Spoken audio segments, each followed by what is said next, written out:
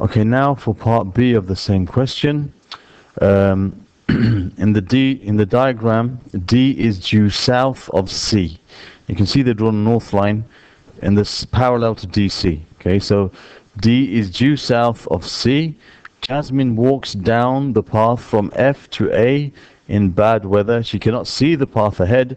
The compass bearing she must use is the bearing of A from C. The bearing of A from C.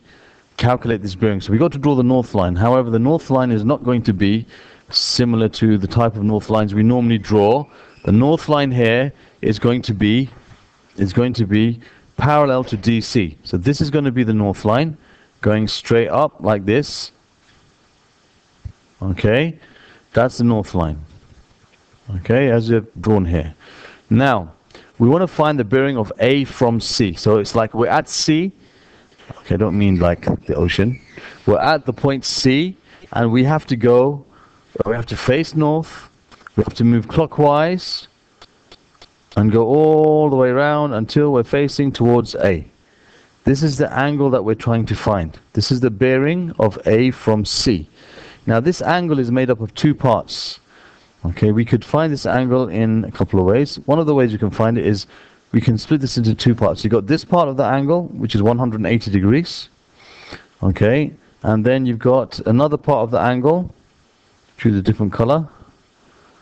Colorblind, so anyway, I'm going to choose this angle here. So if I add 180 degrees to this angle here, I have the bearing of A from C.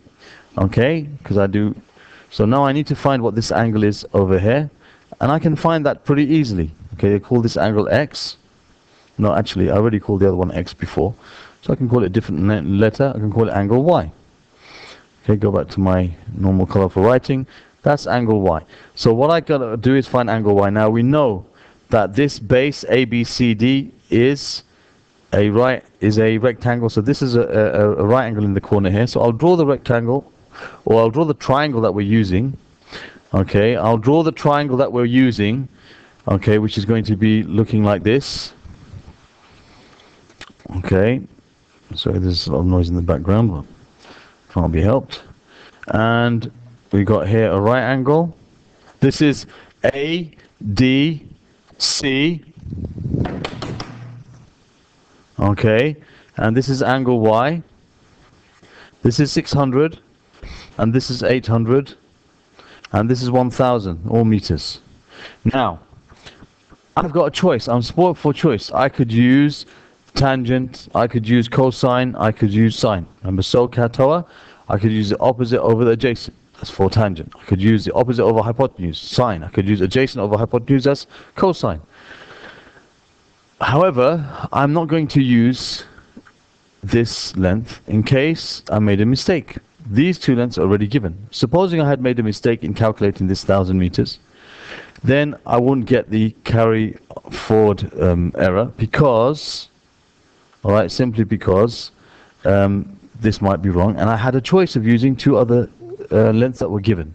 So what I'm going to do is I'm going to use the tangent. I'm going to say, okay, the tangent of Y, I'll go up a bit, the tangent of Y is equal to the opposite, which is 800, over the adjacent, which is 600, which is 8 over 6, which is 4 over 3. So that Y is equal to shift tan, or arc tan, or inverse tan of 4 over 3.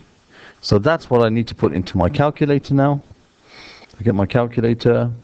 I've already got something in there with tan, so I can just go back and change that fraction and put 3 as the denominator. And I can go and delete that and put 4 as the numerator, and then I press equals, and I get 53.13. Okay, that gives me 53.13 degrees. And now I can work out my bearing, because I know that if this is 53.13, then my bearing is going to be 180 plus 53.13. Okay, which gives me 233.13 degrees. However, as this is a bearing, calculate this bearing, Bearings must be given as three figures, and they must be given to the nearest degree unless otherwise stated. So I'm going to write my answer as 233 degrees. That is the bearing, okay, of A from C. And there we have the answer to our question. Okay, I didn't copy the answers, please. All right, so that's the answer to this question. 233 degrees is the bearing of A from C.